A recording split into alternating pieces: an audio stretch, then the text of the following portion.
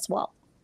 Yeah, so now let's talk about the vaccine, the inoculation program. It's something that people hope that it will help ease the outbreak situation in Thailand. And the government has been criticized for the slow rollout.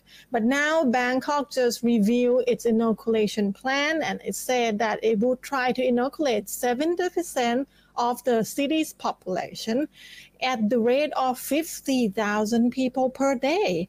That is a lot. And it also said that beside the hospitals in Bangkok, it will set up 14 locations across the city to help with the inoculation program.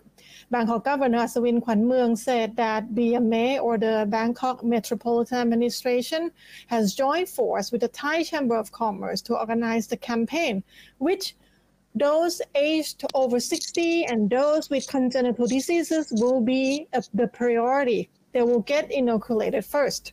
The governor said that everyone in Bangkok, including the vulnerable, are covered by the plan. They might, however, consider allocating vaccines to other groups if the inoculation plan does not meet its goal. Most of the 14 locations are shopping centers, community malls, and privately owned buildings, which each have the capacity to inoculate 1,000 to 2,000 people per day.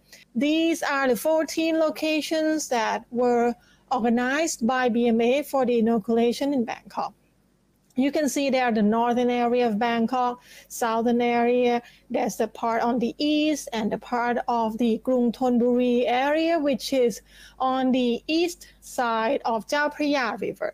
So they try to make it the inoculation center for each area so people don't cram up all at one place.